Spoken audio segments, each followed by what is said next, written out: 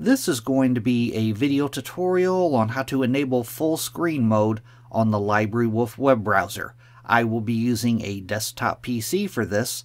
Let me jump over to my browser here. I have the LibreWolf web browser opened up now. To enable full screen mode, it's very easy to do.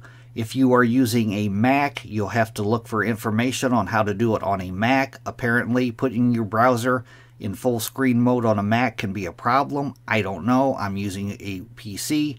To do it on a PC, probably the easiest method is by hitting the F11 key. I'm going to hit the F11 key. My browser goes into full screen mode. Now to get it out of full screen mode, you can either hit the F11 key again, or you can put your mouse cursor all the way up to the top. You can see the interface reappears up here. Move your mouse cursor down to these little boxes here. Click on the little boxes. Now I'm out of full screen mode. Another method to enable full screen mode is to go off to the upper right hand corner. Click on the 3-line hamburger menu. Then you want to go down to where it says Zoom. And in the Zoom area, off to the far right, you'll see these diagonal arrows. If you put your mouse cursor over it, it says Display the window in full screen mode. I'm going to click on the arrows.